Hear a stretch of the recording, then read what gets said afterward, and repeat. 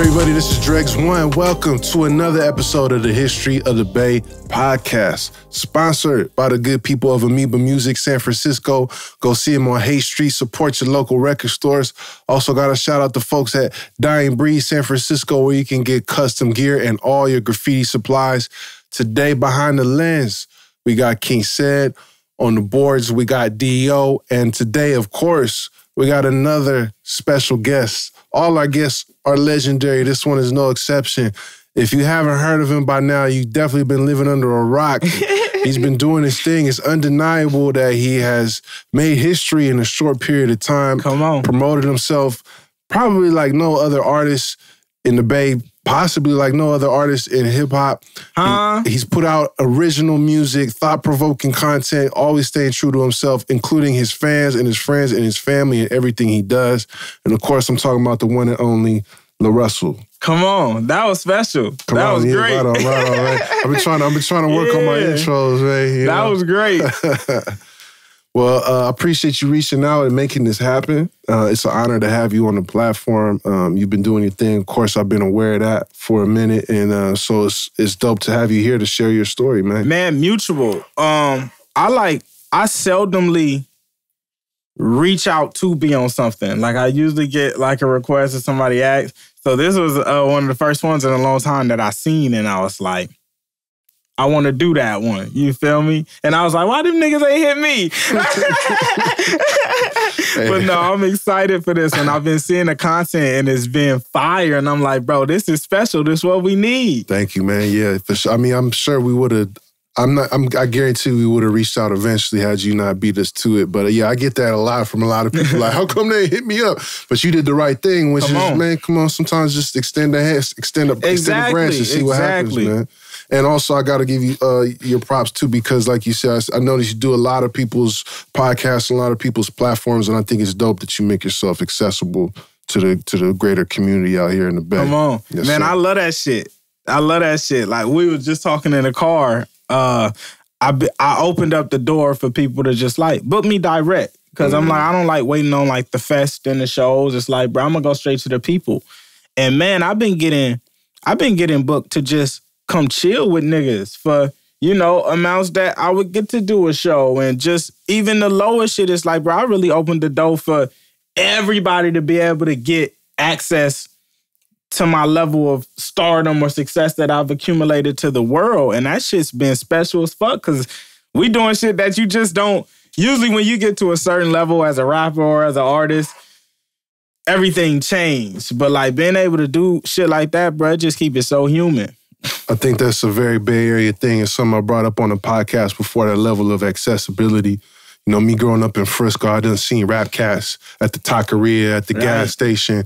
Just knowing that you can reach out and touch somebody goes a long way. That too cool for school type of shit, that kind of bites you in the ass in the end. But when you really make time to build with people, that's how you really build a fan base and supporters who are really invested in it. Because they're like, man, this dude just came out on the strength. Real community. Exactly.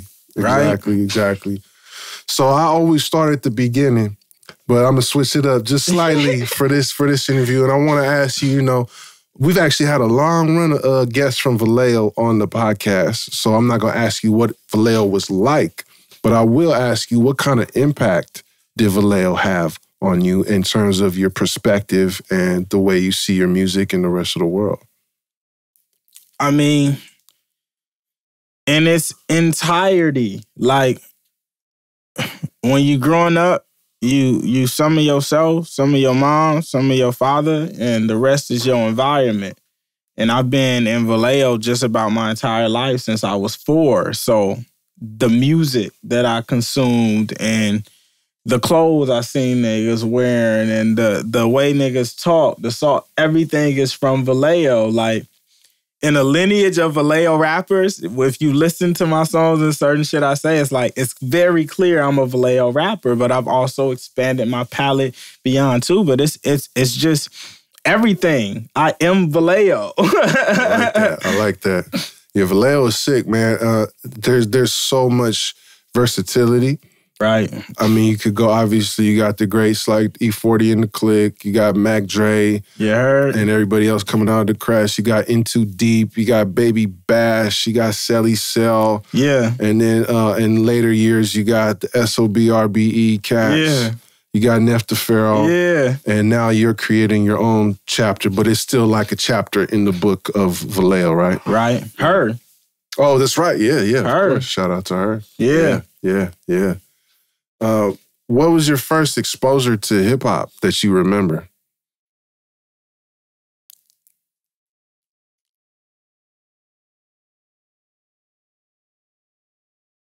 Damn. I don't remember like my first exposure, but I have a few key hip hop moments in my life that made me like, wow, I love this. My mama used to always watch the concert doc for the Up in Smoke tour, the Dr. Dre 2001. Oh yeah. And I used to just be in the living room and seeing them niggas perform. And there's this part on there where they start flashing their titties. And nigga, as a kid, I was like, I want to rap. I want to rap. Man, and prior to that, like we just had a lot of music in the house. Like, you know, we hip hop kids. Like I used to wear G-Unit gear from top bottom shoes. You know, like we just a hip hop family and crib. We used to watch 106, all the BET awards. I remember an award show, it was a BET award, and Lil Jon and the Yin Yang twins closed it out. It was another moment like, wow, you feel me? So for me, I don't remember the inception. I just remember these occurring moments in my life that hip hop led. You know, all the parties, there's certain songs that just, it did it. The whole house is up, you know? Yeah, it's interesting. I talked to older artists who remember when hip hop first came out. But I think people from our generation or even slightly older, slightly younger, like growing up with hip hop is special because it's linked to so many memories and moments from your childhood. It's something that you just always had, right? Right, because it's like some of the older generation, like their parents didn't even play it. You know, it was like it got to them, but I don't remember a time in life where, you know, I haven't been hearing hip hop. That's been a predominant genre in my life. Well, let's break it down a little deeper. What was your first exposure to Bay Area hip hop?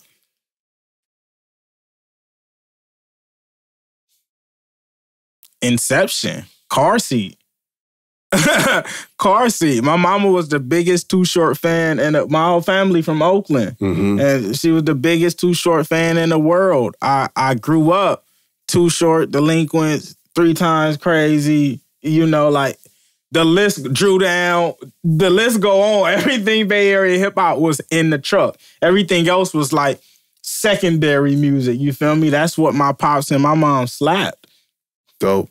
I'm gonna ask you this. This is the second time I've asked this on a podcast, but I'm genuinely interested to know. Come on. Who are Larussell's top 5 Bay Area rappers? Man, every time. I feel like it changes every time I get asked it, but Dre, 40, me, Nefta Pharaoh, the boy. Wow. Yeah. Is that all Vallejo? Right. I had to look like, hold on.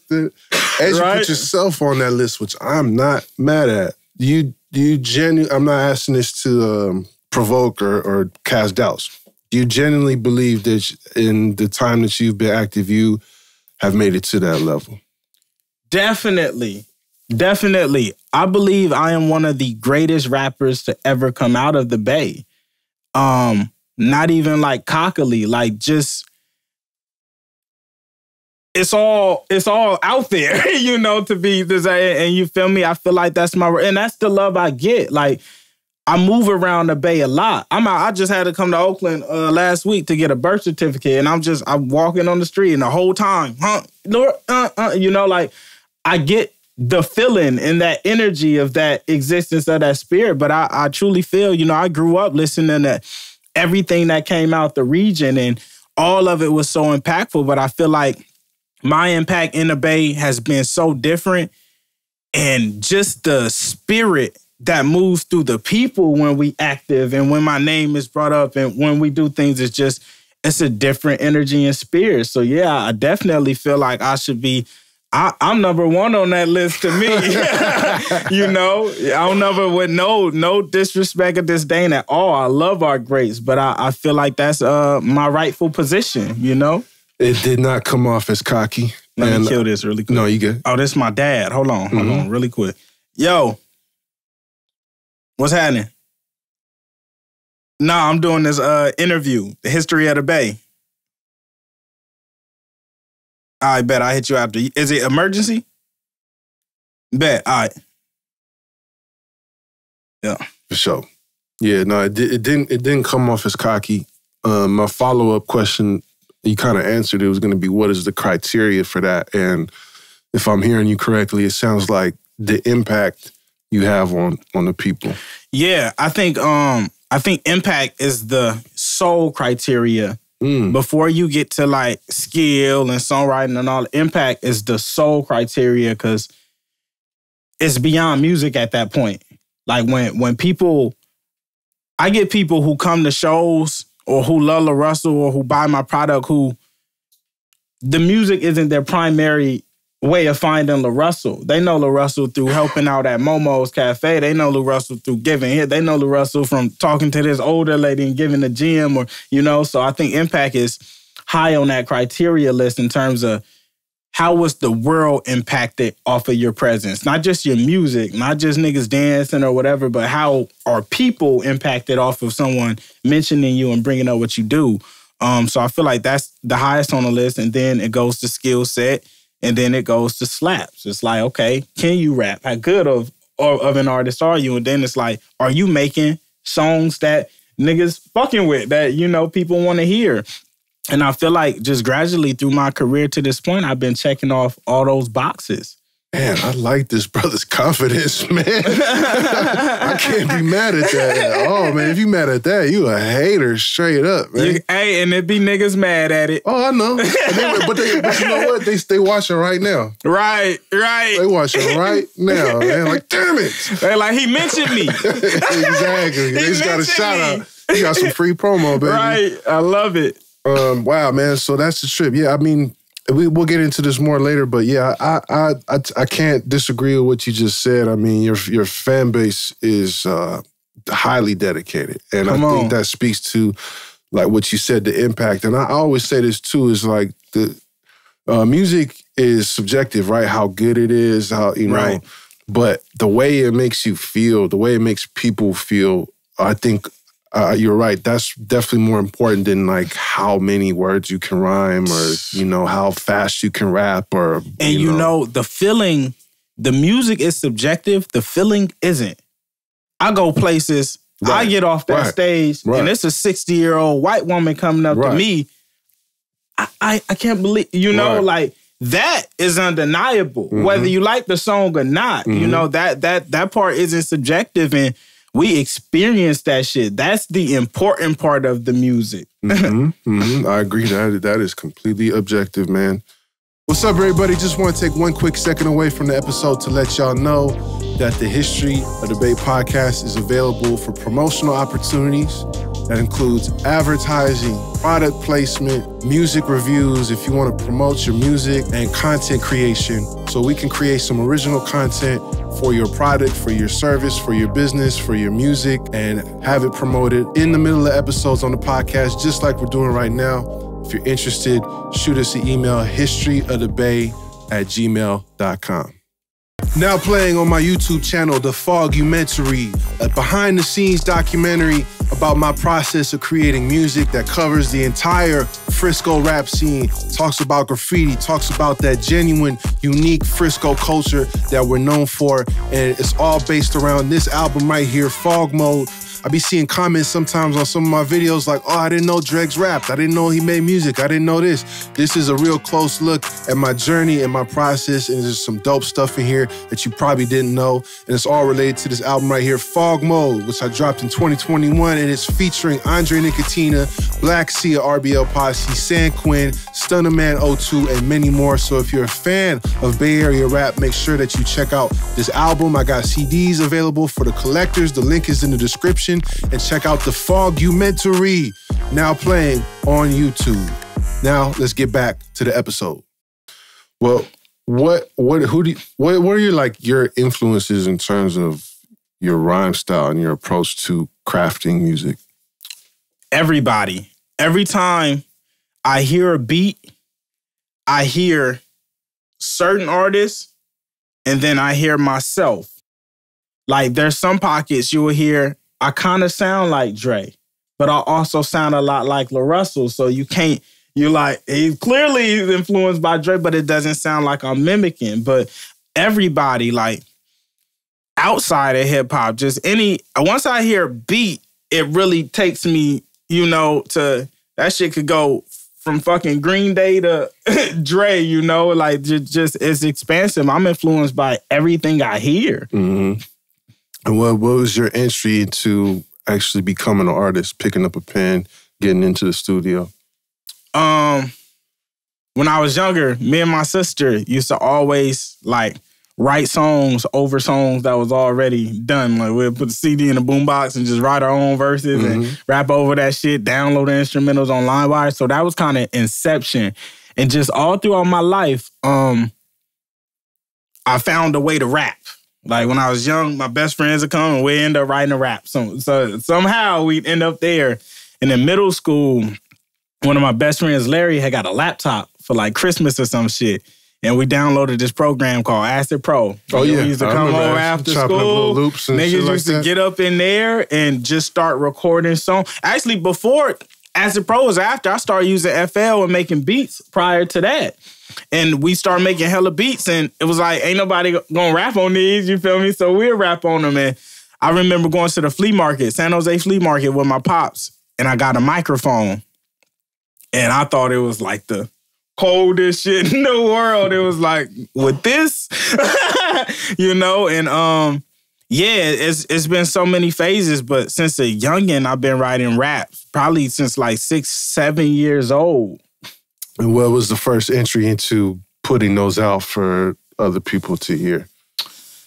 I recorded a song. My best friend's dad had a studio. He called it Black Dragon Entertainment. And we went over there and he let us record and he showed me how to enunciate my words and, this an overdub, this a lid, just kind of taught me basics. And he burned it to a CD after. Mm-hmm. Nigga, straight home, playing it. And it's like, bro, when you can hear yourself on a CD, on a record, and it's funny because back then I wasn't even hella proud of what I was doing. I would play it low, And then I remember early, I got a cousin named P-Town, and I used to make beats. And I sent him beats, and he rapped over one, burned it to the disc, and sent it back. And that was the first time me hearing the artist over some shit I made. And I remember I was probably in middle school. They had a little picnic in the V at Dan Foley or some shit, Richardson Park, one of those. And he took me with him, and it was Rapping Forte. And a group, I think that was called the Jungle Boys or something. And I was a young nigga, and they just had a cypher at the end with Plan Beat and Forte and all the young niggas. And my heart was beating, but I got the energy to rap. And I just rapped some quick shit. And since I was a little nigga, everybody you feel me? And it just grew. It's just been moments throughout that solidified it for me. But I never, it's crazy, the whole time I never was I'm going to make it as a rapper. I just really like to rap. Mm-hmm. Mm-hmm. I think that's important too. You actually got to love this shit before it can become your career. But in terms of so you talking about burning CDs, was there a point where you I'm finna sell these CDs, or was that era already past where you Doing mixtapes, to online. Nah, we was burning every CD I made. We were spending the whole night going through the burn towers, getting them. Nigga press a label on them bitches. Like, my pop showed me the whole operation. Our shit was legit. Put them hoes in a sleeve and gone. I never sold them, though. Never. Always gave them away since high school. Every mixtape I made, even when I got to my first album, Field Effect, I had never sold them. I used to just give them away. They was just promo for me. And that first album, when did that come out? 2018 was like my first album, like world. I'm giving some, but I was dropping mixtapes throughout high school. Okay. And what were you doing outside of rap for like careers and stuff? UPS, FedEx, worked at a winery for a bit, and then I started working at this aerospace plant. Moved around the flow and then worked up and got to go on the admin side. And I quit from there. Like, that was my last job. So you were there for a minute? I was there for probably about 5 years, from like 2013 to 2014 to 2019. And while you're working, those are all good jobs, right? I think I've heard you say this before. I've said it before. Ain't nothing wrong with having a job. They wasn't good. They were jobs. It was jobs. It was a paycheck. It was paychecks. Yeah, it was a paycheck. Yeah. But what I was getting at is you're doing that while you're recording and mixing. I was doing that more than I was recording and putting out music, honestly. Then, like, I was doing it intertwined, but like I said, that whole time, man, I just started working because I had a child when I was 17. Okay. And I was like, that was beating my ass. And it was like, you know, you go to work, you got to go to work so you can take care. So I was kind of working more than I was working, you know, on my crafting shit for a while. And it slowly kept, I always was doing it in the background though. Weekend, I get off work, I'll try to get something in. And then I just slowly start doing it more and more because the passion started growing. I start writing things I love. I just start getting more adamant into it. But yeah, the whole time I was working a job in the early times, just that's what was funding everything. And that's why I wanted to ask you that too, because I think a lot of people get discouraged when shit don't happen right away. Right. And a lot of stories that you hear, they almost seem like they do happen right away from the outside looking in. It's like, oh yeah, I went to the studio, I made a song, I put it on SoundCloud and it blew up. But that's not everybody's story. No. Why, even though, you know, you got to pay bills, that's something I think everybody can relate to too, is like a lot of people don't take off right away because of financial limitations. Let's keep it funky too. We're in the Bay Area, man. It's a lot of people we competing against. They able to put money from certain sources to fund what they doing. You know what I'm talking about? Salute to the, I ain't mad at that. You know what I'm saying? But aside from that, was there something that you changed that was different back then that you had to, was there a confidence issue? Was it perseverance issue? Was it a focus issue, organization issue? All of the above. Okay. I was in development. Mm-hmm. I was in development. I mean, I was just a human growing. And as you grow, your priorities shift a bit. The things you care about, the things that matter to you shift a little bit. So now I was just developing that entire time. And the more I did it, the more I wanted to do it because the more I was able to see how possible it was.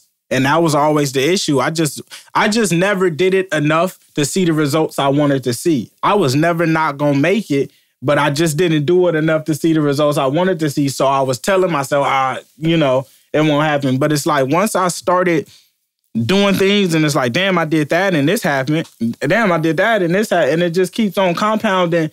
It's impossible to get to that point at that point because you can see the road. Let's break down what you just said, Larussell, because I don't even know if you're aware of some of the powerful things you just said. You just you said you told yourself it wasn't going to happen. I've been there. I think we've all been there where you're like, fuck. Especially now that things are like compressed to numbers and views and likes. Man, it's harder. And streams. You're like, man, I only got 800 streams. Fuck, this shit ain't finna happen. You always live in comparison today.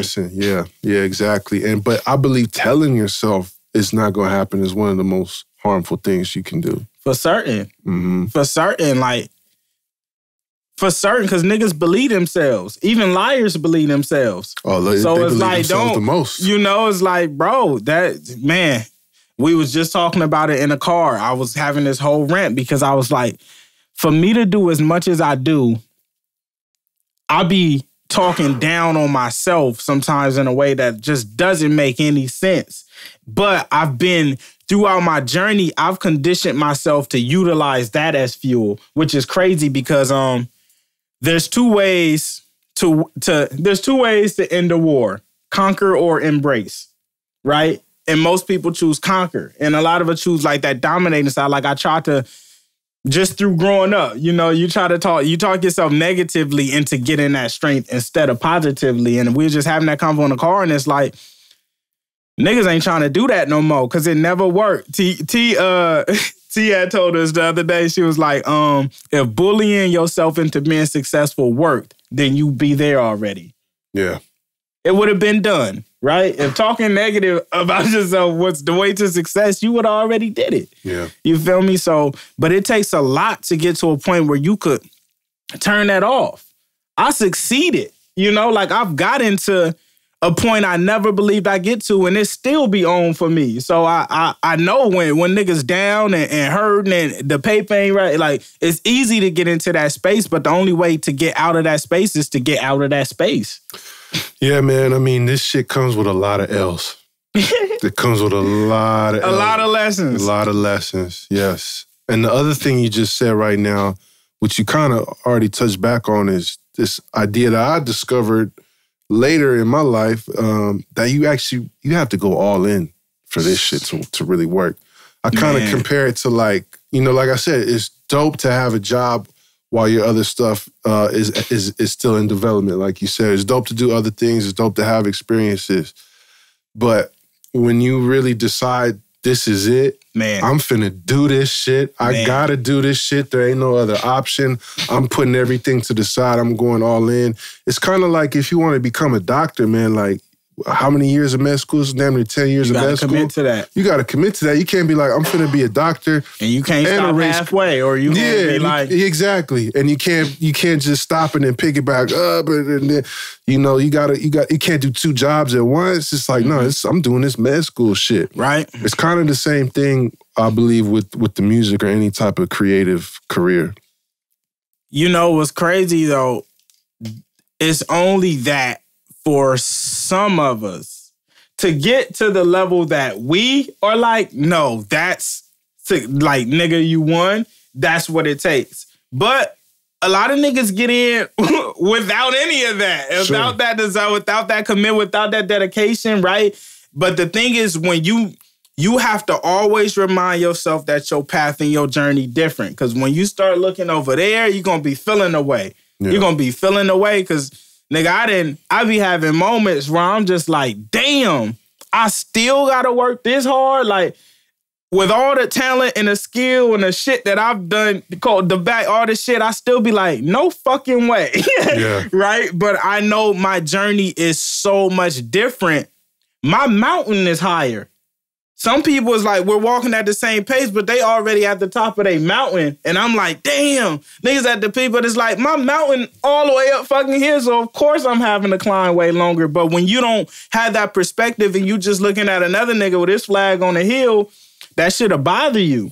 Yeah, it looks different for everybody. Right? And they say that comparison is the thief of joy. Man. And especially now, that's all we do is compare ourselves we just scroll. Boy, it take everything from you. Yeah.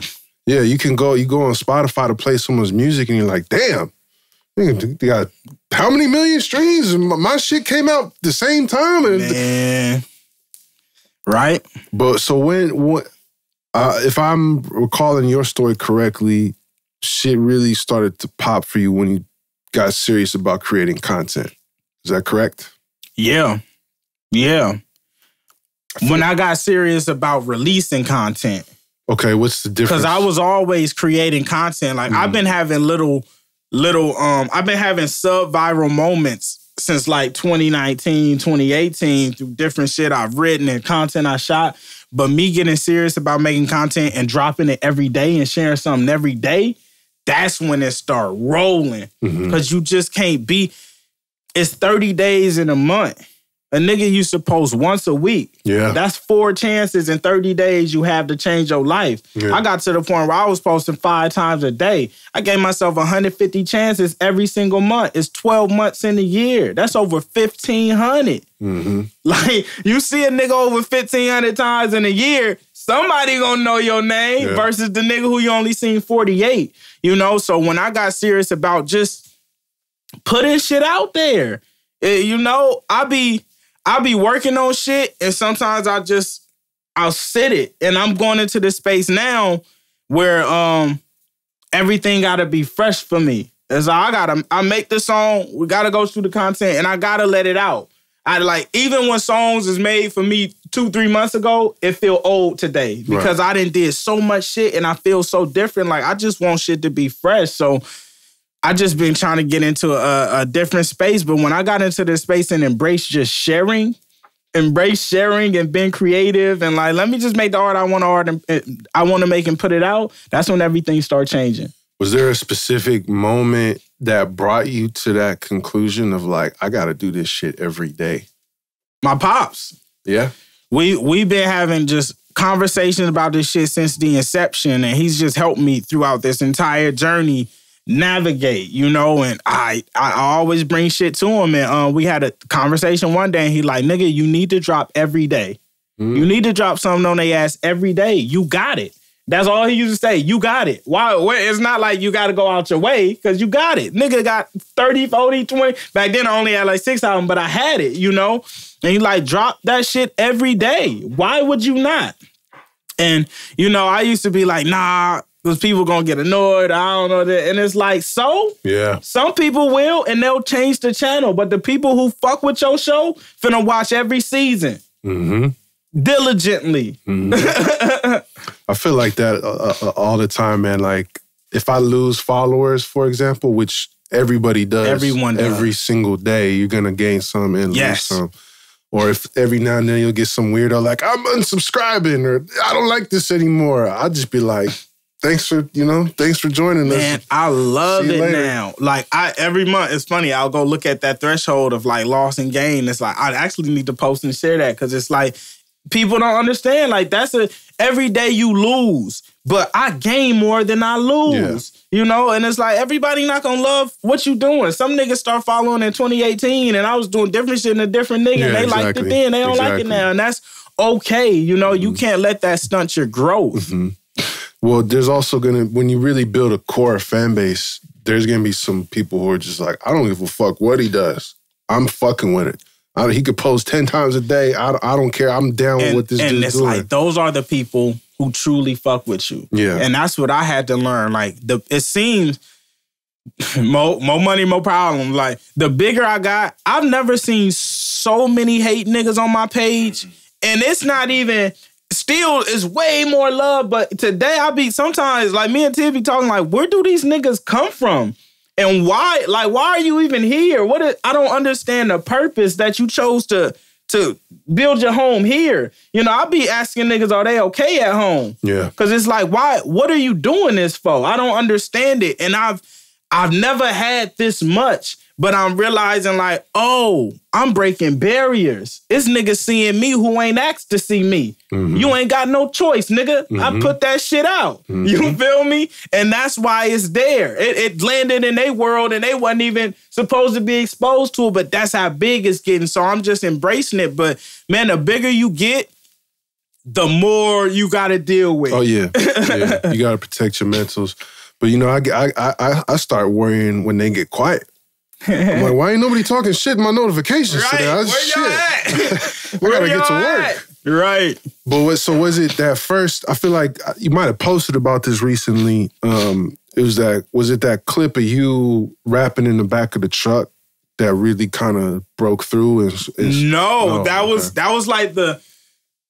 one of them. Mm-hmm. All of my shit being stairs. I ain't had nothing. There's just, you jump, all my shit just been stare. The first one was the 2021 freestyle. I had we was working at one of my friend's shop, and we just set up, it was like this flower wall. We set up a table in front of it. I set up the mic so it looked like a radio freestyle. Rap that shit. That shit went viral. Start moving. Wallow posted it, Russ seen it, Johnny Shot. It just, that opened the door for all the calls, all the me, all the shit, right? And then we kept on going. I ended up having another one with Baggage Claim in the back of the truck. That motherfucker just start yanking. Everybody was slapping that shit. And then I had the moment I had performed. Russ brought me out in Berkeley, and I did like the hopscotch shit. It's like a fucking gift till this day. But I did that shit viral, and it's just been constant. I constantly been producing moments. And even before those, before the freestyle, do that little dance, I had this live session I did. It was like a blue box. That shit went. And then I started doing the live sessions for other artists, and hell of those went viral. So it's just been moment after moment that grew into the point to where every time I have a moment now, niggas like, oh, that's the nigga from this. And now you got a new memory. And the consistency of that is crazy, because you're talking 2021 and now it's 2024 and you're still creating. Man, we just got our silver award for YouTube, like 100K subscribers. That shit took me 1,700 videos. Yeah. It's at 18 now. That was when we got, it was 1,700 videos. That's how much a nigga had to put that shit out. It's a lot of fucking work, people. Yeah. Don't play around with this man. He's working. Right. It ain't no luck. And then also too, what's interesting, I think that our conversation was reminding me of things that people go through is, and what I noticed doing my own thing, I could throw something up that I'm like, oh, this is hard. They finna love this. This finna go. And it's just like, 200 likes, you're like, damn, what the fuck? And then you throw something else up, you're like, whatever, I'll just try it. And then it just goes crazy. Man. Do you agree that like you never really know? And then also, do you have times where you put something out that doesn't perform like you expected? And is that something that you have to just push through? All the time. I never really know, but I know. Like, there's certain pieces where we just know. Like, we had a piece, the one with Hit Boy and Storm the Bars. She dancing and shit. That shit, 1 million players. Like, when you see shit like that, it's fresh. That reminder, you just know. But some that I think is it don't be it. But lately, I've been hitting because we've been making shit that make us all smile. And, like, we be in a room like, nigga, if it make me feel like that, I know it's going to make somebody else who fuck with me feel like that, But sometimes, you don't know what it hit. I used to tell T, we used to be scheduling posts, and I'd be like, nah, I don't really like that shit no more. And that shit'll go up. Yeah. You feel me? And the ones we be hyper excited about might not. And you gotta I learned to not, I'm getting out of the space of judging the art or gauging it, cause nigga, if you was thirsty and it was water, you would never be like, oh, it's only this much in it. You'd be like, nigga, thank God there's that much there. Like 200 likes more than 0 is great. Right. 200 likes is 200 niggas. If you went in the middle of a room and 200 niggas was around you, you'd be like, this is a great outcome. Yeah. But for some reason, when we look at socials, we like, that ain't nothing. Nigga, if all them niggas was in one room, you be celebrating. That's a great thing. Right. Yeah, I think that's good for people to hear, man, because people get so discouraged off numbers. Like that. Yeah. And man, it's because they use it so much. Like, I be walking away from conversations and deals sometimes because they start mentioning numbers. Like, oh, well, the streams. Your numbers. And it's like, nigga, did you see my numbers 5 years ago? Did you see them 3 years ago? 1,000x, nigga. So it's like, it don't matter what the number is right now. It was a point Drake didn't sell no albums. Yeah. You can't use that shit as a essence to start business with somebody you think is a lifetime artist. And you're like, but man, get the fuck out of here. I don't never have those conversations with any artist I love that I find. Like, I found Shantae, we shooting some live sessions. She pulled up one of the artists and I was like, this is the greatest shit ever. She probably had like 200-300 followers at that point. Still, let me get this at. Come shoot this. I'm finna send you over. Still, now she had 26,000. Nobody give a fuck about no numbers. It's like, do you love it and She had 33,000 now. We've been running them ads and putting that content out. Mm-hmm. You feel me? But it's like, imagine if I would have been like, I can't help you because the numbers ain't there. Yeah, it's crazy. You niggas is weird. Yeah. But that's like, the industry built the game in a way to where niggas is scared to take risks because they gonna lose their job if they numbers ain't right for this period of time. But it's like, bro, you don't know what. I know what my shit gonna be in 10 years. So it's like, what it is right now ain't even, man, stop playing. Well, let's talk about something controversial. What do you think about people faking numbers? Buying streams, buying views, buying followers. I know why they do it. I felt that way before. I've been to a point where I'm looking left and I'm looking right and I'm so dissatisfied with what's on my plate. I'm like, man, I'm just going to, let me find a nigga. I'll pay him. Let me see the difference. Mm-hmm. And that shit don't do nothing but hinder you. I tried to do the fake stream shit before and it fucked up my data.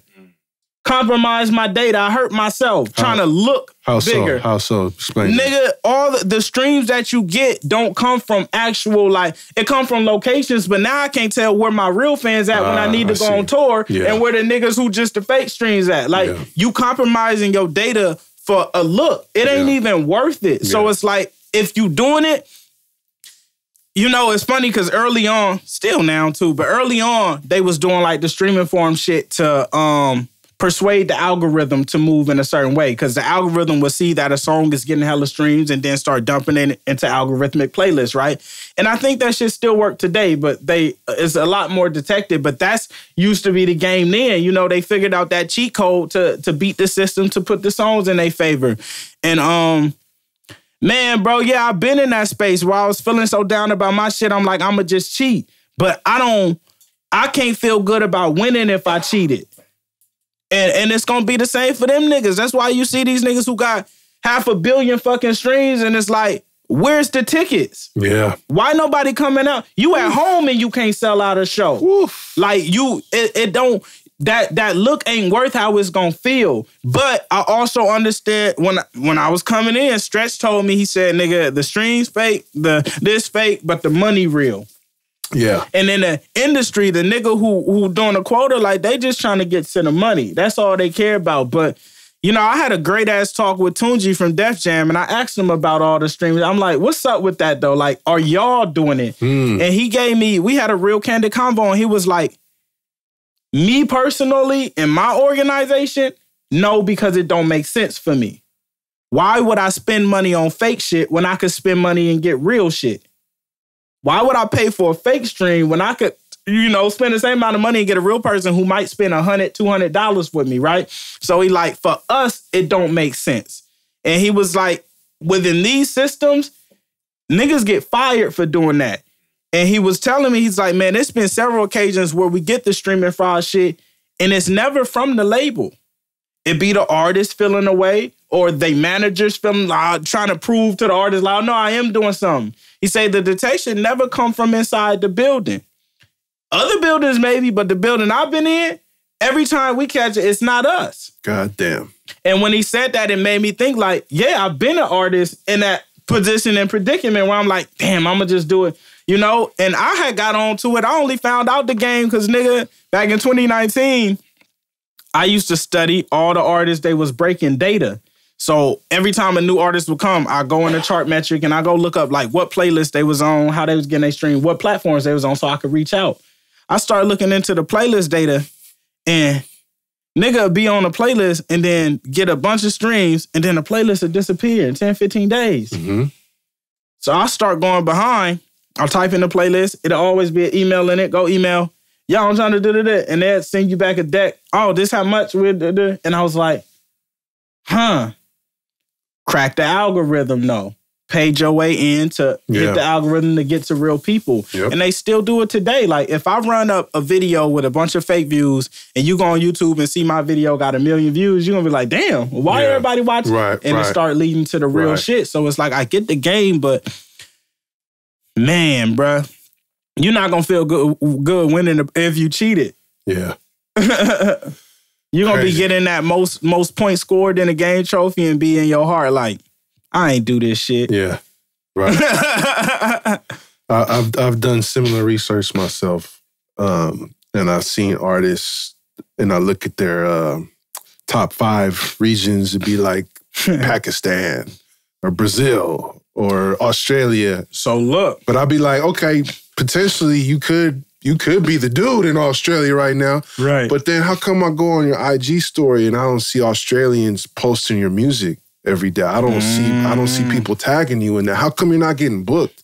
You got 100,000 listeners in Sweden? How come you ain't over there now? You know what I learned? I start going through, right? If you go on Chartmetric or any data platform, every top artist in the world, from Taylor Swift to Beyonce, the whole top 10, 20, any artist that's majorly a star, all they top Brazil, Sao Paulo, Brazil, like it's specific cities. Yeah. And at first I thought they was faking. So I ran by a few of the people like, what is this? Why does this only exist with... I remember I was talking to Pink Sweats and I was just helping him with some touring shit. And I went his date and I was like, damn, nigga, Jakarta is one of your top... Like, it looks dramatically different when you're in those systems because they're pushing you globally. But what's happening is like ad dollars. The ad costs way less to run in those places than it does in America. So... That makes sense. Yeah, you feel me? Like that I literally said the same thing because I go on the cities and I'm like, why these niggas never tour there? It's different. Like that's how you amp exposure. And eventually it leads to the point where that real base does exist. But bro, it's a system. Well, speaking of ad campaigns, that's something that you've been public. You even spoke about running them just briefly just now. What are some metrics that you look for in a campaign that makes it successful to you? I think every ad campaign is successful. Okay. There are some that's like more prominent than others, but I think anytime I spend $1 and I get a new fan who could spend $100 with me, I succeeded. Yeah, I agree. Right? But to initiate an ad campaign, the metric I use is like % yielded of following. So if I got 1 million followers and I post a reel and it hit 300,000 views, that means I activated 30% of my audience. To me, that's good enough for me to be like, I'll run an ad. Yeah. If I hit 50, so once I initiate that, I choose the amount I run based on that number. So if I hit 30% of my yield, I spend $30 a day for 30 days, 7 days, go to 30, depending. Sometimes all the way throughout the year if it's a great clip. If it's something that hit 100% of the following, I'm running $100 a day, 7 days, 30 days, and it's just hidden. I don't even, there's not a metric that say like it's underperforming. Once I hit that metric to get in that game, it's all success for me because I know I'm getting in front of a new person every day. I'm gonna pause this interview just for 1 second, man. I gotta give you your flowers, bro. No, for real. Like this man knows his shit. This is our first time meeting. Right. Obviously, I've seen your work, but I always appreciate because I study this shit myself, right? We had the conversation before the camera started rolling. I take this shit serious, right? And the results speak to that. And I always appreciate when I get around an artist that has taken the time to actually learn this shit, man. Some people, they just want to be in the lab, which is cool. I get it, because this is a lot to learn, a lot to do. But I think right now, ladies and gentlemen, we are watching a 2024 Bay Area independent rap god, man. I'm going to just say it like that. Like this. Like Sec 9 2.0. This like, I was going to say Master P and JT the Bigger Figure and E40. It's like, you cut from that cloth, bro. Come on. It's just the updated version of it for... instead of the CDs and the mom and pop stores and the sound scans, now it's on the internet, it's on social media, it's on the streaming services, and you've innovated a lot of cool shit, bro. Come on. So I just want to give you your props. That's why I put myself on that list, you know? Like, I really feel like I did my due diligence and I did my work. Like, I watched a lot of these greats wiggle and where they got to. And when I was at 40 Crib, it was like, man, bro, I know that I'm just climbing this ladder to where like I see my greats and I'm going and they chat. They like, nigga, you know, like they see me going even higher than they've seen in a certain height because it just looks so different now. Yeah, man. And I'm not gonna say who, but I recently saw an interview with a younger artist who's very successful. Everybody in this room knows who he is. And he basically was like, yeah, I don't promote. I just put my shit up. And I was like, damn, that's dope. You're very successful. You're making money. But you would be more successful if you did push yourself. And I think, to me, when I see something like that, that's like insecurity of being, even at a successful level, being afraid to put yourself out there. Is this artist with a label? No. Wow, they're indie. Mm-hmm. I might tell you offline, but you know what I'm saying? But what I was getting at is the fact that, like, just seeing how hard you push, I think that is what artists really need to look at. Man, I want it. Yeah. And like with some of those artists, like you say, the one who's like very successful, what kind of success, right? There's different tiers and levels of success, and they all look different. Like my lineage is Cole, Kendrick, like L.A. Reid tells me, like, nigga, this is, you know, so it's like that myriad of what success is and how it looks is so different. When you in the community, how do people feel about you? What is that response, right? It all looks different. And to get those, you got to do certain work to get certain achievements and accolades. You feel me? And some people willing to just accept what they get, and they're like, yeah, this shit cool. And, you know, it don't bother them to keep doing the same thing because they comfortable there. But I was never comfortable at those spots. I always it was always something more for me. Yeah, man. I mean, me being from Frisco, being from the Bay, I used to be content with a whole lot of little. Man. Like, oh man, I just did this. Like, I'm doing good. And then you do that and you're like, oh no, I just did that. And, oh, that's cool. But then after a certain point, you realize, like, bro, I need to be aiming way higher than this. And I had watched this doc years ago about like how Sweden producers like cultivated the pop landscape in America, right? And they got this saying in Sweden called Jantelagen. And it's basically like, it don't matter what you did. You don't revel over accomplishments. Like, you gotta go do something. You gotta go do something else. Cause that shit behind you, you know, and that be the state that a nigga in that flow, like nothing feel big enough or iconic enough for me. I know I could do more. So when I don't, it's like a disservice to my own being. Like I'm really leaving life empty. Mm-hmm. Like when I'm gone, I want to be like, nigga, that nigga gave that, like the doc gonna have to be so long because it's like this nigga gave everything. Yeah, I get that. I mean, I get that sense just from this conversation. Speaking of Kendrick and Cole, I definitely see you in that lane as well. I wanted to ask you something. You probably ain't never been asked this. Your swag. You pretty much every time I see you on camera, you're dressed. Come on. The way you are now, hoodie, sweatpants. Right. You ain't got Crocs. What is that? Yeah, them Crocs. Oh, them Crocs. Okay. The Echo Clubs. Was there? To me, it's a minimalist type of aesthetic that is kind of rejection of the materialism that you typically see in hip hop. Was that something intentional? Because usually people get to your level of success and they're iced out, which you might have in the tuck. I don't know.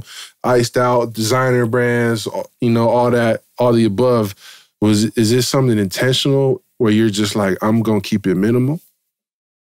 Not even necessarily. Like, I like, you know, North Face coat, this 800 something. Mm-hmm. Like, I still like fly shit. I just like what I like. And I just don't, some shit just don't make sense to me. It's like, nigga, you know, I had a phase where, like I had bought a motorcycle and I bought my GT and it was like, you know, I was feeling, you know, I didn't like that lane. Like it's all fleeting. Once I got that shit repossessed and shit, it's like, bro, none of it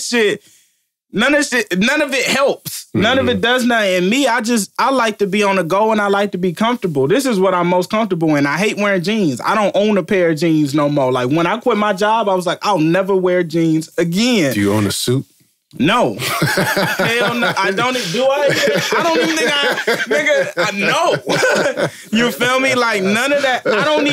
I barely have tennis shoes. I got like 2 pairs of tennis shoes when I hoop and run, but you know, like, yeah, that shit just don't really matter to me at all. I'm just not, I've never really been big in it. Like, I remember I had a time like, you know, younger of that. And I got out of it real fast because I worked for my money.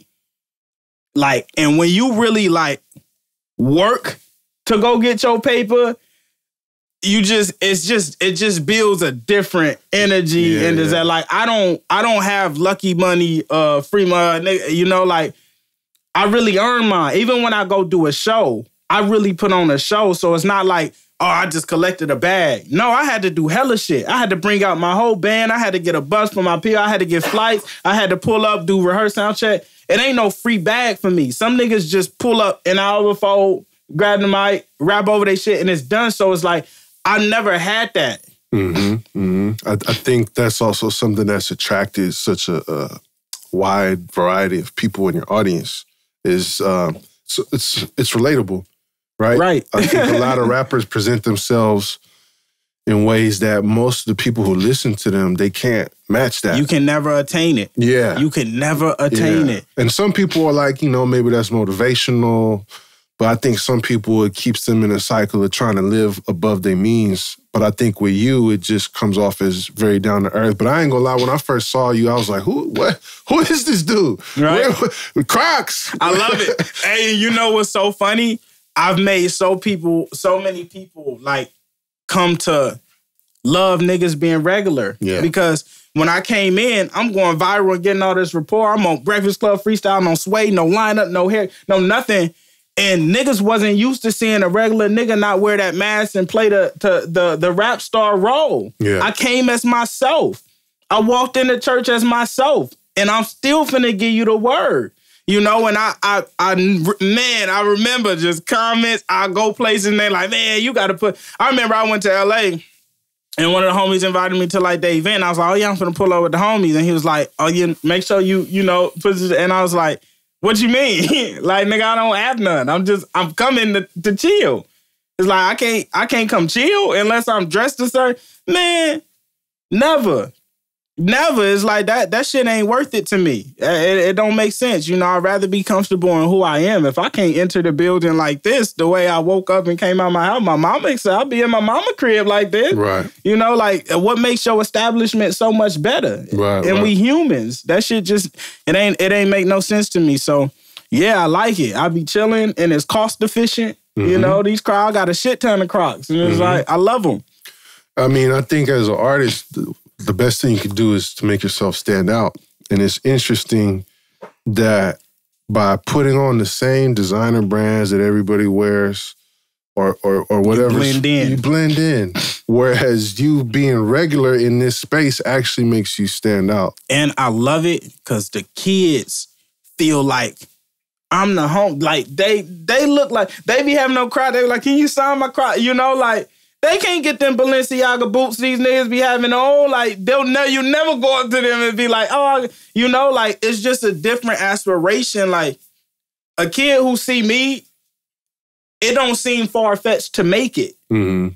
It's like, damn, well, if that's making it and you can do that, bro, it don't seem far-fetched. It's just it's an easier concept to grasp, and we needed it in hip-hop. I feel like it was a necessary change. We needed somebody to just be a regular nigga. Like, all of us don't wear chains, and all of us don't drive raves and Benz. Like, but every rap nigga who make it, that's the image we see consistently. I think it's much needed in the Bay, too, because, I mean, our music feel like it's boxed into two categories. Either you hella street or you hella hip-hop, like some hieroglyphic Souls of Mischief. Yeah. And I feel like, I don't know if you're quite in between or just, you're kind of in your own space. Right. Speaking of J. Cole, has he ever reached out to you, bro? No, but I was in LA at this shit, and one of his artists signed to Dreamville, Kaz, came up and was like, man, Cole put me on your shit a while ago. He was like, man, this the blueprint. And I was like, nigga, wow. You feel me? Because no, they didn't tap me. I can't wait to meet him though. I'll be like, nigga, why you ain't hit me? Just like y'all. Like, you know, I feel like And nobody has to, nobody has to. But hey, nigga, you doing that shit? That shit crazy. Keep going. Goes a long way from your idols, you know, and from the people that you admire and see what you're doing. But nobody owe you that shit, so I feel it too. But I'm an ass. I'm still be like, nigga, why I could use that encouragement. No, for sure. I think that's another good thing about being an artist is managing your expectations from other people. Right. And because man, I like the way you came at me. It's just like, let's do interviews. Like, sure. Oh, man, I get some straight crybaby shit in my DMs sometimes, man. That's hilarious. Instead of just asking, it's like, nigga, what do you want? Yeah, bro. Yeah, like your story is not my responsibility at all. I hate to tell you, bro. It'd be people I fuck with. Like, I would have loved to have them on the show, but then I'd be like, damn, you kind of on some weird niggas, shit. When you create a platform, niggas instantly start to feel like you owe them because you're a service provider. Right. When I started doing my live sessions, I used to reach out, no responses, no nothing. Soon as shit start booming, it's like, oh, I got to get on. And it's like, oh, you acting funny now. It's like, right. Yeah, I'm a comedian now. Right. You feel me? It's like, bro, no one owes you shit. And I'm the same way. Like, I know that's what I said with the coaches. Like, nigga don't owe me that. Right. That's just some shit I would like. But niggas will really approach you like you have to do things for them. And it's crazy because it's like, you did all the work to build this shit. Well, what you just said about his artist, who was it again? Kaz. About Kaz saying that Cole put him on to you. You also never know who's watching. Right, you can't get. You might be angry at somebody for not fucking with you, but they might actually. And with that, it's also like that's so.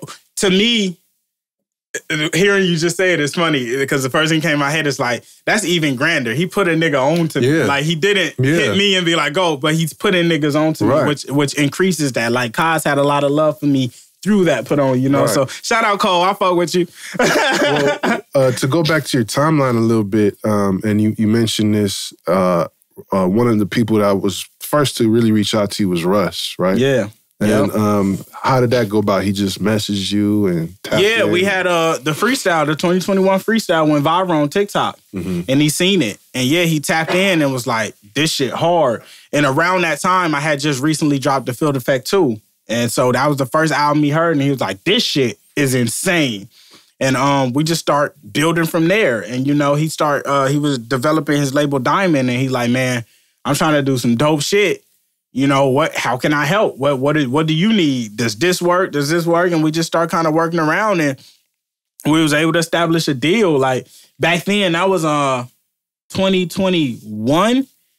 And I still ain't even delivered the album. I remember when we first started talking about the deal, I was like, I'm going to give you this project, but let me build my shit first. Indie, like, let me just release everything. I told him, I'm going to get myself to 1 million followers.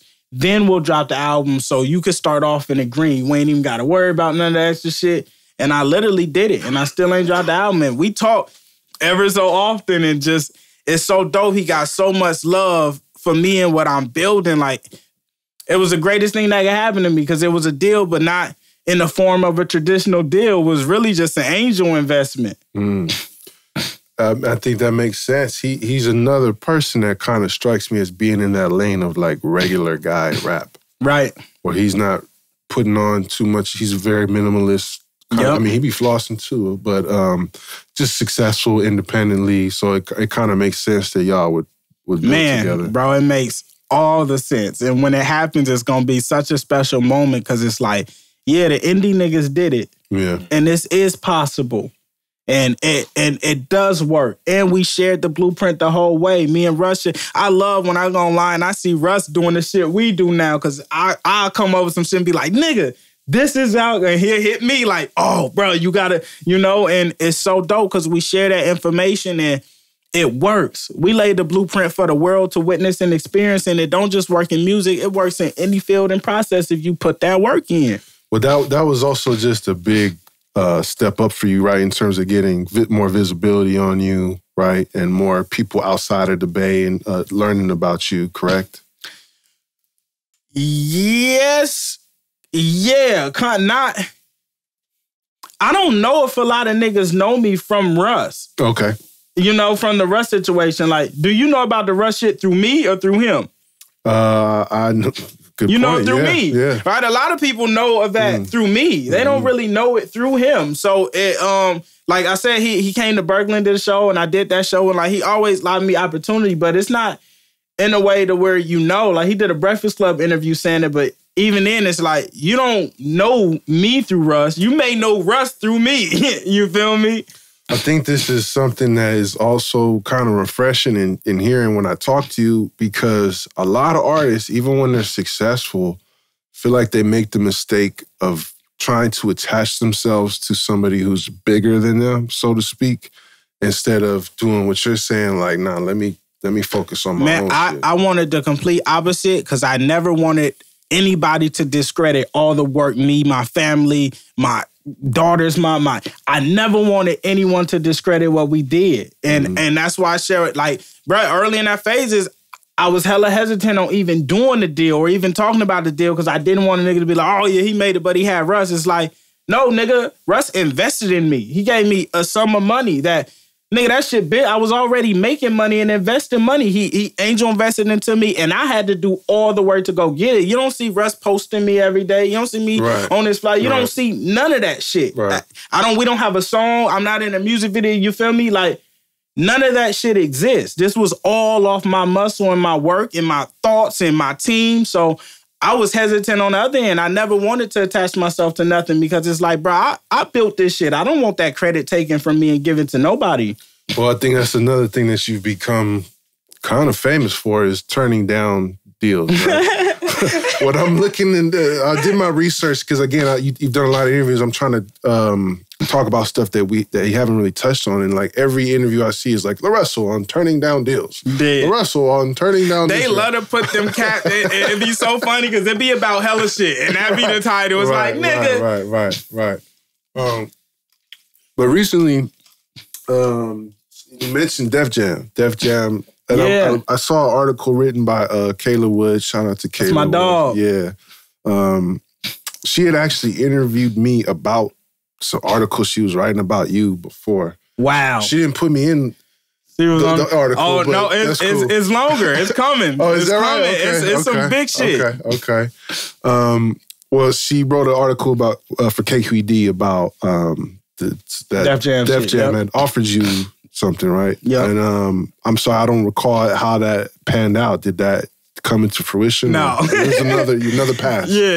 It was another pass. And this was the second time. So, you know, who knows? The second time that Def Jam had made an offer, yep. Each time we get more familiar with each other but yeah, I just don't know if the system works for me. And I've been trying to figure out a way to be able to get the amenities of the system and like trial it, but also keep my autonomy. And that's what I've had to explain to them. And we just can't find terms that make sense, because it's like, I want to give y'all a shot. You know, I would love to be a nigga who bring back a label and have that research. And it's like, no, nigga, like Def Jam is iconic. I really wanted that, but we just can't find a way to make it work first. Ultimately, I have to have my autonomy and my independence. I need to be able to do what I want. We always get in these situations where a nigga wants you to come into their system, and when you come in there, you have to alter the way you do things, deliver things, all the shit. And I'm like, no, I'm running. I'm already doing everything. Come in and figure out how you could fill it in and do the shit that you need to do. I'm giving you content. I'm giving you interview gems. I'm giving you live performances pieces. I'm giving you shows. I'm giving you I'm meeting Andre Iguodala. I'm giving you everything you fucking need. Mm-hmm. Like, run with me. And it's been hard to find someone who's just open to letting us do that and filling in the gaps around it, instead of just bringing you into the structure and, this album there, and then you release a single, and it's like, that's not my flow. I don't want to work like that. That don't work for me. I want to do what I'm already doing that made me successful. I just want to do it at a bigger degree. So yeah, we couldn't work it, but I just recently started working with Venice. Venice is owned by Troy Carter, big music guy, Indian. I feel like we finna really do some damage, because we just had a long conversation yesterday, the same talk. Like, I love what y'all doing, but I'm at this point now where I need to run. And I need you to I understand that I may not get all the amenities someone would get that gives you a 6-month rollout and out, but I'm willing to get what I will get. There's no way I can get less with us working together with all the resource and access you have and all the resource access I have. I give everything an artist needs to succeed. The only difference is like, usually when someone has an interview jam like this and it goes viral, it get posted, it'll go, and then the label will seed it everywhere. So you'll start seeing it on this channel, right? That's what the label usually does. So now I just hired a marketing agency to handle my seeding, and I got a seed guy so we can start doing all the same things, but do it with our own autonomy. But, you know, if I could find a label that makes sense and willing to cut the right check and is like, go, I would love to. I would love to use their paper and use their infrastructure, but it just... And I'm the easiest bet. That's the craziest shit. Is like, if we got to bring anyone in and bet on them to succeed in the next 3 years based on where they are now, I'm the easiest fucking bet to make. I'm probably one of the few niggas who's out right now who's going to be around, you know, in the next 10 years. Wow. So the issue is you are doing so much on your own with your own team that there's not much left to offer. And also, when you say autonomy, are you talking ownership, like masters and that type of thing, publishing?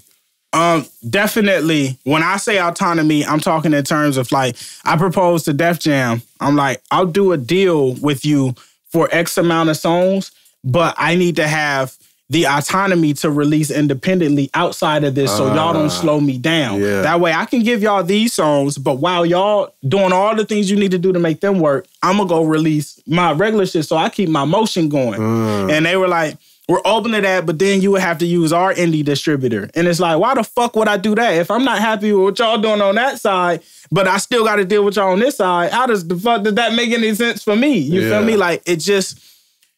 They don't fully understand. It's like, I'm not trying to come in y'all system and do it y'all way. Y'all way don't look great to me. I you know, like, it's working occasionally, but what I'm doing is already working. Just amplify what I'm doing. We don't need to come changing the structure, none of that shit. I can see why that's kind of stalemating your negotiations, because that's like a different language. And every time we propose a deal, I get the deal memo back.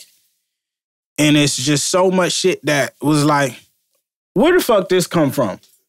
That ain't got nothing to do with what I wanted. Like, you know, I just recently did a deal with Live Nation, an incredible deal, first of its kind, but like some incredible shit. And the deal was, there was nothing in there that I ain't mentioned to the lawyer or agree with. There was nothing in there that wasn't in the term that I sent.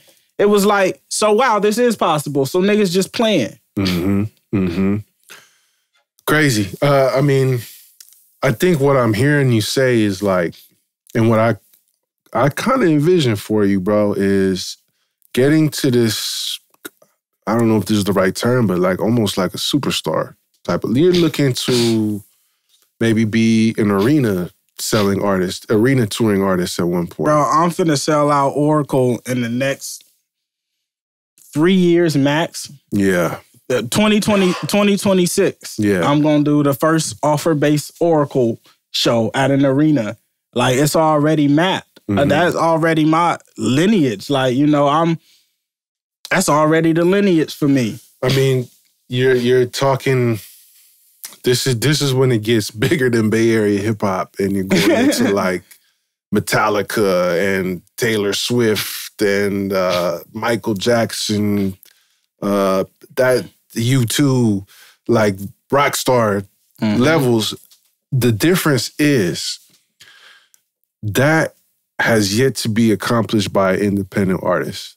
So do you feel like Russ has done that? Yeah, Brent Fires. It's a couple of us. Okay. Yeah, it's a couple of us. Okay. We could argue a little bit on the scale of that. Right. You know what I'm saying? Because when you talk about like a Metallica concert at their heyday, like that shit's different. That's fucking nuts. And it's coming. Yeah.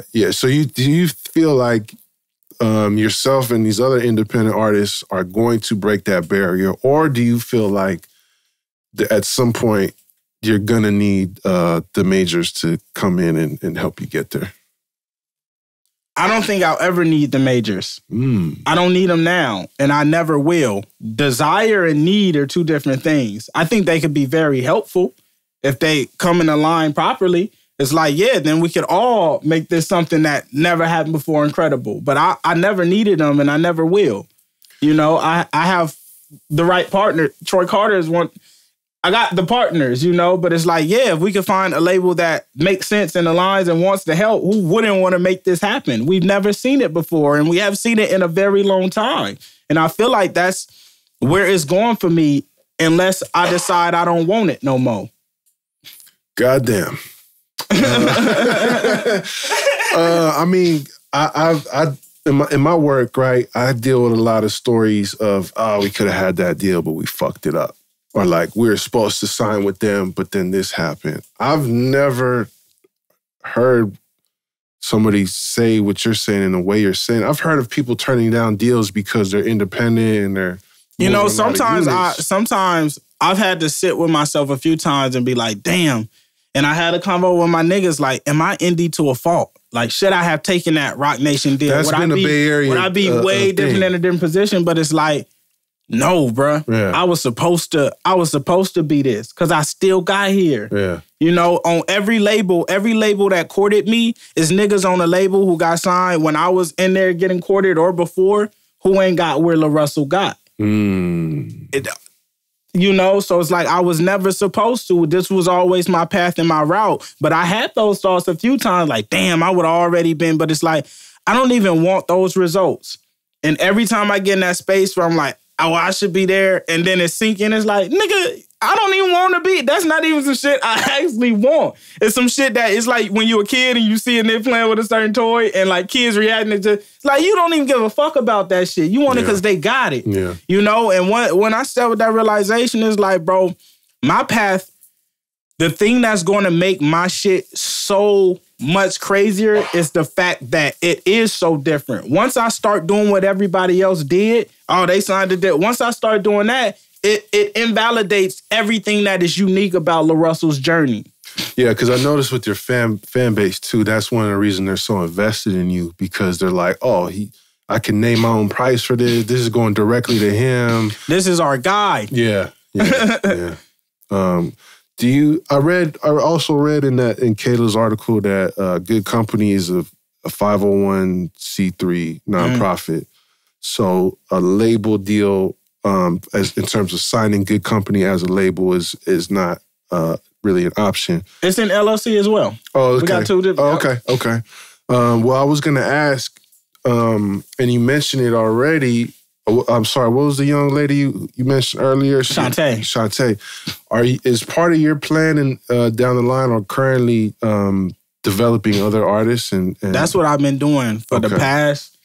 I've been writing songs for artists. I don't know what their content put out. Every time I meet somebody I love, and my intention is never to sign anyone. We just split pie. Where I help them release, show them they shit, give me my royalties and my percent, give me my pub for writing, and do yours and keep going. I never want to be committed or have to do that for anyone. I always want to do it out of my own leisure and my will. But I'm building Motown. Like, that's what I'm on. I feel like in terms of what's next in music, I'm cultivating that shit. Shantae is going to be gigantic. Jane Hancock, Mally. I got a Poozy. I got a bunch of talent around me that I know how to cultivate. And when I see something special, I bring it into my unit and show the game and move. And that's what I'm on. Like, I don't ever want to sign an artist. I just want to help. And that's where we going to win. But we building Motown. And that is a grand goal of mine, to get a partner where it's like a partner that cash money shit, where it's like, nigga, go do it, bring it to us when it's done. We going to do what we do best. That's all I'm seeking. It's like, I had to remind myself that I'm not ever requesting nothing that's irrational. I'm asking to own the shit that I made in my home that came out of my mind, and I'm asking to have the autonomy to release it at the pace that I wish to. The split, we could always work out based on the amount. I'm not asking for anything irrational. I just want a partner that gets it and makes sense and is like, yeah, keep doing you because that worked and let us figure it out. But everybody wants you to come in and mold to what they doing to make their job easier because this is what they used to doing. But it's like, no, nigga, Larussell's here. That shit don't work for me. It don't make sense. Yeah, I mean, I think your brand is like being a disruptor, the industry disruptor. You know, you're familiar with that term in business, right? Is when something new comes along that changes the way business is done or the way that products are consumed. And I feel like you've been doing that, man, these last few years. One conversation that comes up a lot on social media or in certain spaces is, what is the Bay Area missing right now? What does the Bay Area need to become one of these? I mean, I'm one of the biggest supporters of the Bay out there, but in terms of being a hub, like in Atlanta or New York or LA, an industry hub, or just to, you know, have more of us reach these higher levels. What do you think is missing in the Bay Area to help us get to that point of success in the industry? Infrastructure.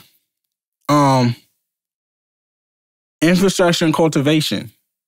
And infrastructure all the way vertically integrated. Like, you have to replicate the label system to do it successfully independent. Or you have to find new ways to do it. So when I say infrastructure, it's like I find an artist, like I find Ashanti, and I know everything I need to do to get people to hear and find out about her, right? Like, and I'm willing to do that and pour into her, and I'm willing to invest and fund it without nothing has been able to prevent me from doing that. Versus here, you know, like I had early empire interest and it's like, oh, we fuck with you and we want to help. But as soon as the deal don't align or make sense, all that help, like, where's it go? Like, I never not help when I can help. You feel me? Yeah. But some people, if it's not in their favor or if it doesn't align with what, they just won't help you. And it's like, damn, I thought we was about to vow. I thought, you know, like, for me, any nigga who I love coming out the Bay, singer, rapper, I've embraced and I given everything I opportunity, come do this show, come, you know, and this is not a knock because I got a deep love for Ghazi and what he built and what he established. Like, man, nothing but reverence. But it's also like some shit don't be making no sense, you know, and some shit just don't be making no sense. And it be hurtful sometimes because, man, bro, we just need more infrastructure. But I'm really grateful for the infrastructure that they established and they provided for the Bay. But we need it to look a little different for the future to really cultivate and get out of here what we need and what's necessary. So it's like it takes so much. It take all of us rallying up. Like, we really, the shit that come out that's like, bro, this it. We got to really rally up and get behind. When you hear something that's a gem and that's special, it's shit. We got to really rally up and get behind. And that's what I did when I was doing the live sessions. Every art that came, all right, come. Man, we had so many viral pieces. Niggas was getting deals and getting syncs. And it's like, we need to all rally up without having to get something in return all the time, right? Without having a deal should never stop you from helping a nigga that you feel like could be impactful or is special to the or mean something. Ain't nothing should ever stop that. Ever. Yeah, what I'm hearing in your response is what you were getting at earlier about the war. You can either conquer or you can embrace. And I think what you're saying and what you've done is an example of embracing other people and for lack of a better word, not being chimmy with shit, right? And I think a big part of what's wrong in the Bay, even infrastructure-wise, is the ego of what do I get out of this, as opposed to let me just offer some help just on the strength that this is dope and I'm in a position to be able to help. And I think even, you know... Niggas will start mentioning they bottom line. Right. It's like... Yeah, there's a price tag attached to it. Niggas, bro. Yeah. And I think even when I talk about the angry rappers in my DMs, there's ego there too. Anytime someone makes a list these are the best rappers of the Bay Area right now. How come I ain't on there? Right? How come so-and-so ain't on there? Ego on all ends. Like, I'm the same. I'm guilty of being egoic in situations where it just couldn't make sense in a line for me. Like, it's on all ends. That's why it's like, it's a everybody thing. Like, that infrastructure that we lack is just... Man, I'm building it. You know, I'm doing my best to build it because we just don't... We have all the ability. We just don't know how to... Man, it's so much. It's so much you got to do. And there needs to be a place that you can go and get that embrace organically and naturally and in a real way. And that's why I love that there is a Thizzler in the Empire, in a good company, because they're all for different types of forms of art. Because I believe no matter what form of art you're making, there should be a place for you to cultivate that. But currently, there's not. If you a certain kind of artist, there's not a place for you to get cultivated and get the same resource that you may get if you talking about killing your niggas and killing people. You know, it's like, it's a different access that niggas grant you, which is crazy because it's like, I always look at it like if you got $1 million to spend on anything and you have two things that will work with this $1 million spend,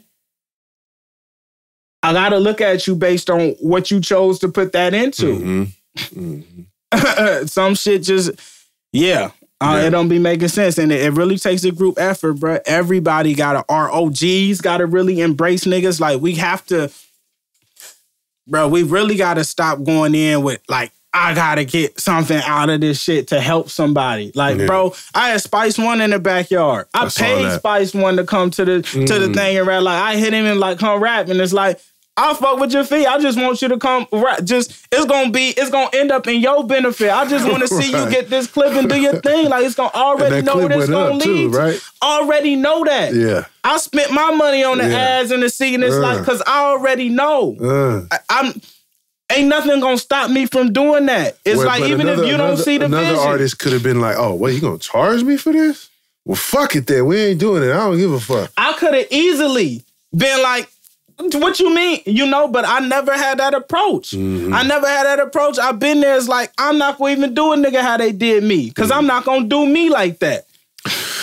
Goddamn. We're gonna have to run this back, man, because I could stay here for like 3 hours. This was a good one. You like this one? This was a good one. Right on, man. Yeah, hopefully we get some of these viral clips out of this. For certain. Nah, but you know, like I said, I've been an admirer of your work. It's undeniable. You can't help but to notice what you're doing. But I gained a new level of respect for it just hearing you expand on some of these topics. Gratitude, man. And getting to have this conversation. So once again, thank you for reaching out, brother.